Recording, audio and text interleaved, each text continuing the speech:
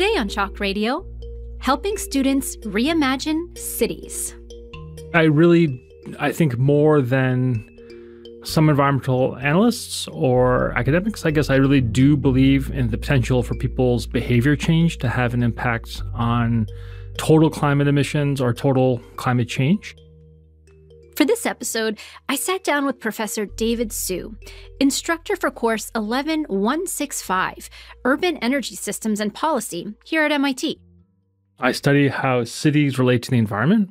And I guess most recently, I've been studying in a number of areas kind of the spaces in which cities can act on climate change. Before delving too deeply into this course, I wanted to talk to David a bit about urban planning, a major and a department here at MIT that David co-chairs. Interestingly enough, our urban expert guest doesn't even really consider himself a city person. I don't naturally feel like a city dweller as much as somebody who just happens to like nature, happens to live in a city. But also, I think studying how cities could be healthier and cleaner and more environmentally friendly always just felt very natural to me because in some ways, I love cities. I lived in a bunch of cities. I've lived in, I think 10 cities since I went off to college. I actually worked for about a decade, and I worked in engineering for a while, and I worked in finance for a while, and I worked in city government for a while in New York and then Seattle. And I always tell my students that, I didn't know that engineering plus finance plus government was urban planning. And for David, you might add climate change to that formula. Much of his research and courses take a climate change angle on urban planning. And all of his work comes down to the most basic ingredient of any community: people. I think what I find so interesting about your work is just how it comes down to the person. It seems like you're really interested in how people themselves in communities kind of interact with the cities and the infrastructure and how they can impact climate change. I guess I really do believe in the potential for people's behavior change to have an impact on total climate emissions or total climate change. But also I think, maybe in a small d democratic sense, that I really think that, democratic solutions are going to be the ones that are going to be the most lasting. If you are good at something, but you don't like doing it, how long are you really going to do it for? And similarly, if we think we have technological solutions for climate change, if we don't arrive at them in democratic means, in equitable ways or just ways, how long are those solutions really going to last? And are we going to really see them through at the timescales we need? These are exactly the kinds of questions posed in David's course. In it, he invites students to think about climate change and urban planning by looking at the context that's led our entire planet to where it is today. Frankly, most of our population is located in cities. And having worked in New York City government and having read quite a bit about what urban planners write about cities, I would actually point to a particular kind of complacency or blind spot that we have regarding cities. I think a lot of city policymakers or analysts will point at cities and say, oh, cities actually have lower per capita emissions than rural areas or related areas. And I've always found that to be particularly complacent or a blind spot for a bunch of reasons. First, we only know that those numbers are true because we only count certain things. We count the greenhouse gas emissions related to transportation and space heating, but we don't always count the greenhouse gas emissions related to electricity coming to cities, or food or water or materials like concrete and cement. I think we have to think about climate change worldwide as a heterogeneous problem as big as the world. Greenhouse gas emissions are global, but how we emit them and how we've emitted them historically is wildly, completely inequitably distributed. The numbers here are pretty stark. I asked David to give some examples of what this inequitable distribution of emissions really looks like. Poor countries on per capita basis consume vastly less. The US is probably around 15 metric tons of carbon dioxide equivalent per person. Europe and Japan are probably around 10 metric tons. Global average is about 5 metric tons. And in India, it's about 2. And in a place like Kenya, it's less than 1. And so that's how inequitable the problem is. I as a North American, literally probably am responsible for 15 times more of a problem on an annual basis than somebody in Kenya. That's fundamentally inequitable.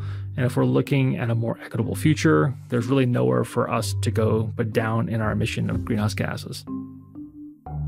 And this is the message that lies at the crux of David's class. While many cities are focusing on adapting to climate change, creating policies and changes that help them deal with the effects of climate change like heat waves, flooding, and sea level rise, David's focus is on mitigation, or how urban planners can help cities cut down on the problems that are contributing to climate change. Mitigation is how do we stop creating climate change, and almost exclusively that's happening through our greenhouse gas emissions. So it's how do we reduce our greenhouse gas emissions while trying to maintain a standard of living that we all aspire to, whether or not you're in a rich country or a poor country. So, local governments have a really big role to play. One of the things that David does in his class is focus on discussion. So much of the work of an urban planner is about community decision-making, and that same spirit exists in the class. In our interview, David mentioned that he makes a concerted effort to equip his students as well as possible for these discussions.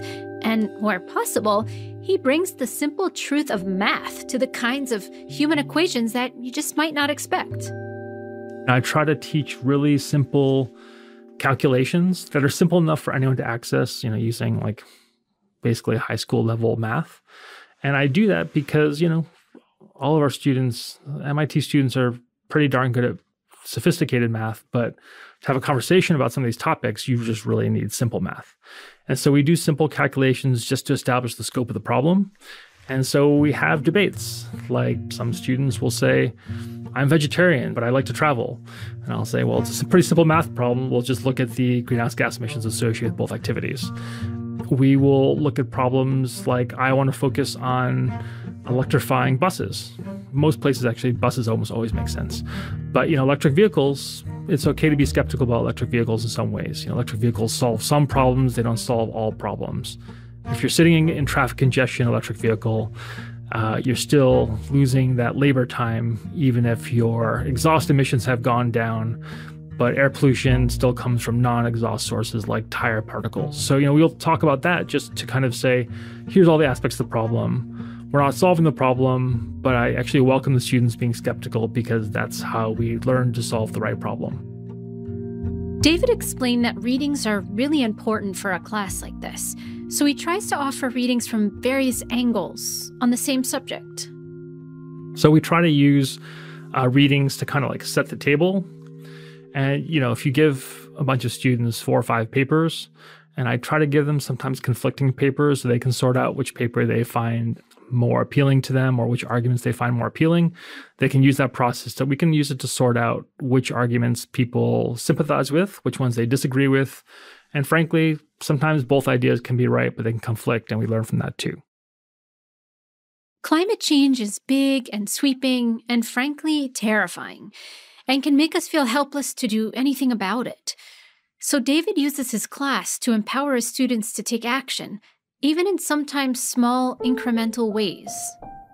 I guess a good thing coming out of climate change is that the problem is so big, and the responses are so big, that actually I'm kind of excited for my students. I say, whatever interest you have, whatever concern you have, your skill is going to matter. So if you're a software programmer, if you're an accountant, if you're a lawyer, if you're an advertiser, if you're, whatever you do, I think actually you can contribute to climate change if you care about climate change.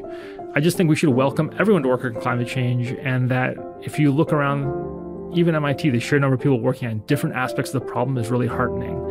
And so, I always say to students, find your spot, find the thing that you're passionate about, that you can make a difference on, that you find joy in, and that you think is interesting and exciting. If you work on that, and even if you make a small incremental improvement, I always show them how technologies connect. Making a small incremental improvement in one technology can have really important knock-on effects down the road. It's a little bit overwhelming to think about the scale of the problem and trying to feel like you're solving the whole problem. But if you do your part to solve part of the problem, I think we'll solve the problem.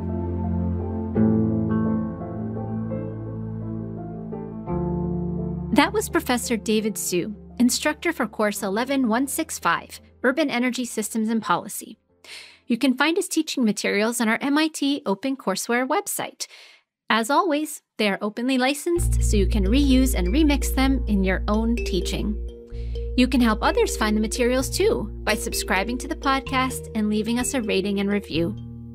Thank you so much for listening. Until next time, signing off from Cambridge, Massachusetts, I'm your host, Sarah Hansen from MIT OpenCourseWare. MIT Chalk Radio's producers include myself, Brett Paci, and Dave Lashansky. The show notes for this episode were written by Peter Chipman, who also built the course on our website. We're funded by MIT Open Learning and supporters like you.